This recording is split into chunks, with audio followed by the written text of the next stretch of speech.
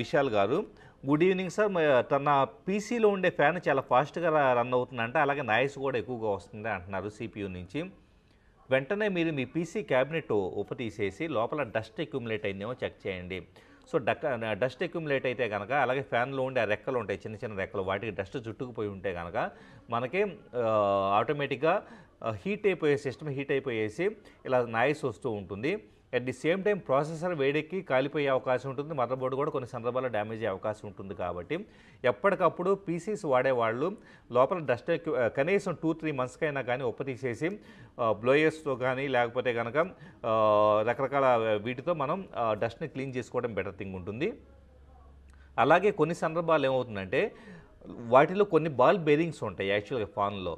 So ఆ ball bearings ఇదైపోయేసి break అవ్వటం వల్ల కానీ వీటి వల్ల కూడా మనకు నాయిస్ అనేది వస్తుంటాం. అలాంటప్పుడు కొత్త ఫ్యాన్ అనేది తీసుకొని అమర్చుకోవడం బెటర్ థింగ్ అవుతుంది. కొన్ని సందర్భాల్లో ప్రాసెసర్ మీద హీట్ సింక్ ఉంటుంది. ఆ హీట్ సింకుకి ప్లస్ ప్రాసెసర్కి మధ్య ప్రాసెసర్ పైన థర్మల్ పేస్ట్ అని ఒకటి ఉంటుంది.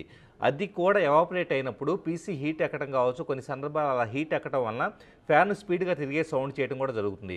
కాబట్టి అలాంటప్పుడు ఎవరైనా టెక్నీషియన్ దగ్గర తీసుకువెళ్ళేసి మదర్ బోర్డు మీద హీట్ సింక్ అనేది తీసి దాని మీద అంటే ప్రాసెసర్ మీద థర్మల్ పేస్ట్ కరెక్ట్గా ఉందా లేదా, ఎవాపరేట్ అయిందా, ఎవాపరేట్ అయితే కనుక చిన్న ట్యూబ్లో దొరుకుతుంది. అది జస్ట్ ₹50 అలా ఉంటుంది.